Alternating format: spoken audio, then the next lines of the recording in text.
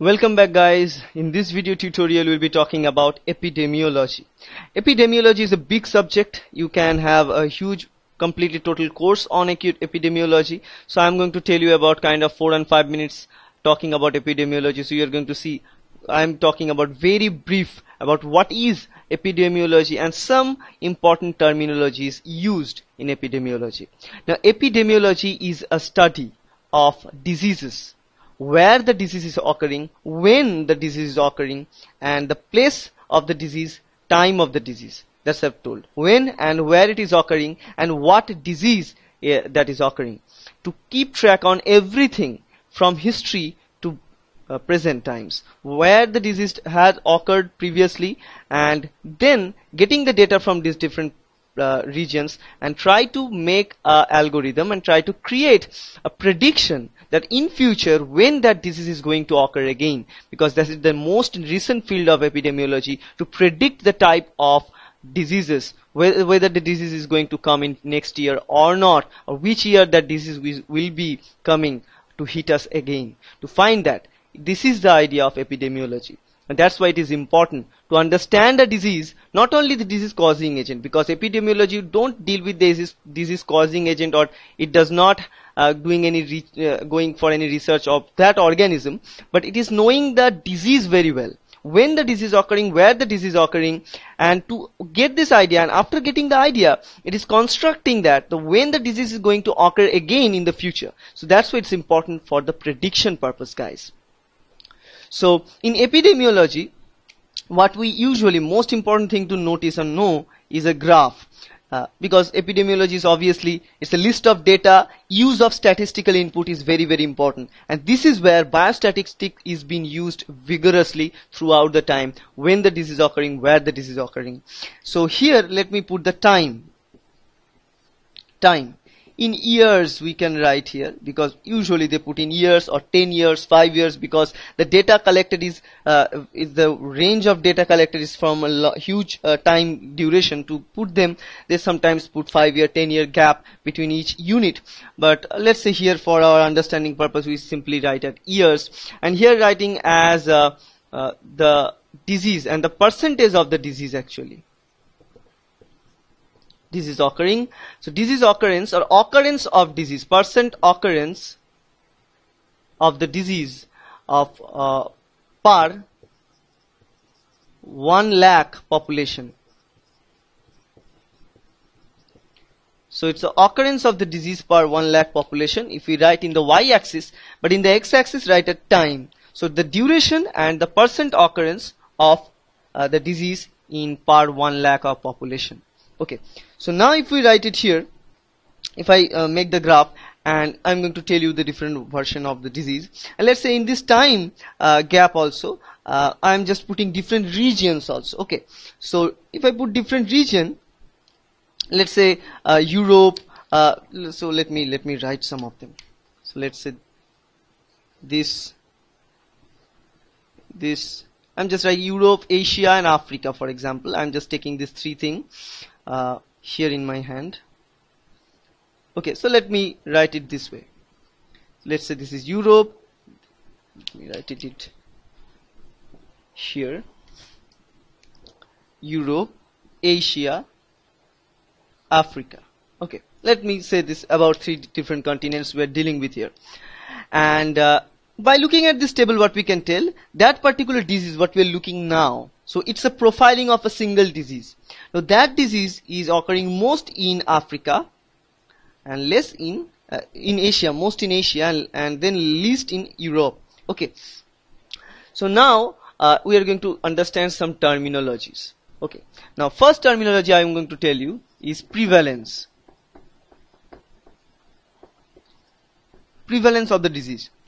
Now prevalence of the disease means the disease that is already been present in the continent and new occurrence of the disease, because sometimes we get the disease present throughout a longer period of time, then we get some new outbreak of the disease. So prevalence carry everything. Prevalence carry the disease occurred earlier in that region, the percentage of the disease occurred earlier in that region, plus the new outbreak of that disease, of the same disease in that region. It is called the prevalence of that disease. Now I remind you every time that we are talking about one disease, and this whole profiling is of one disease. Okay, so that disease occurred earlier in the region plus it is newly occurring in that region, combined together called as prevalence. So let me write previous plus present or new occurrence. Both things are called in prevalence. Okay, so let's say in this case the prevalence I am drawing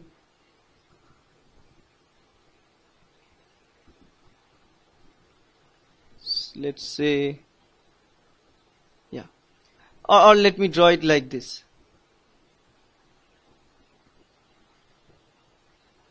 So let's say this complete section from this bottom to the top is the prevalence of that disease. Now by looking at it, we can tell the prevalence of the disease is highest in Africa, but the new outbreak is less, because this red thing are the new outbreak. Remember that we have already told this is the new outbreak of the disease. Well, okay, so the new outbreak is less in Africa, but the prevalence of the disease is more in Africa. Similarly, the new outbreak in Asia is higher, so the disease is taking a toll in Asia. By looking at this graph we can tell. So we can tell many important informations by looking at these data, by looking at the graph and tables. Now the second thing, prevalence of the disease, we know that, and then the new outbreak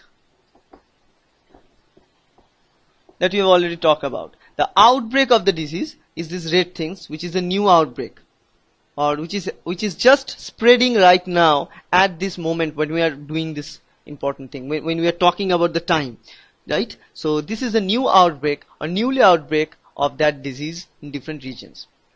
These two things might not be the same. Prevalence of the disease of area, if suppose the area is having higher prevalence of the disease, it doesn't mean it will have the new outbreak of the disease higher.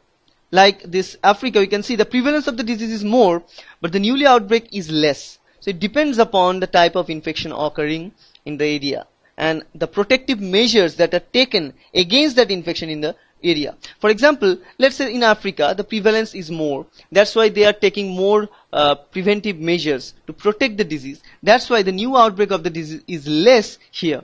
But let's say here in Asia the prevalence of the disease is very less, so they are not taking it seriously. But now the new outbreak is taking it because they are having least protective measures against it. Now it makes sense, right?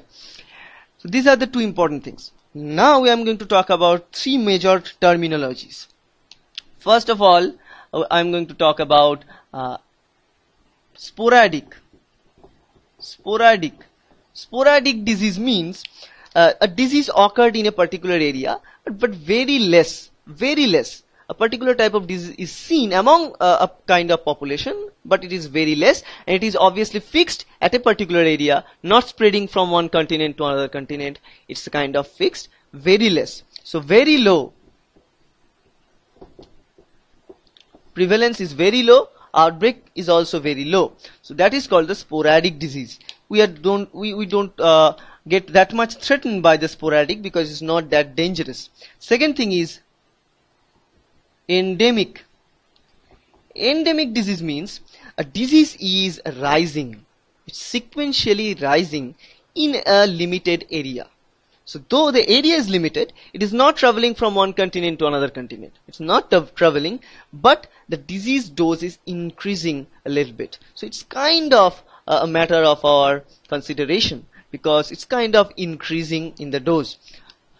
It's also what you can say, stabilized, or so it is increasing, but in one continent or one region, for example. Now from now on, the third important thing that I am going to talk about is epidemic. Now epidemic, you probably heard this name a million times. Now epidemic means a disease is rising considerably and it is killing a huge amount of population at a particular time. We are not controlling. We can't control that because the new outbreak of the disease is very much high in continents. Okay, it's high in continents. So it's kind of not continent in kind of an area, but here in epidemic means it is going large.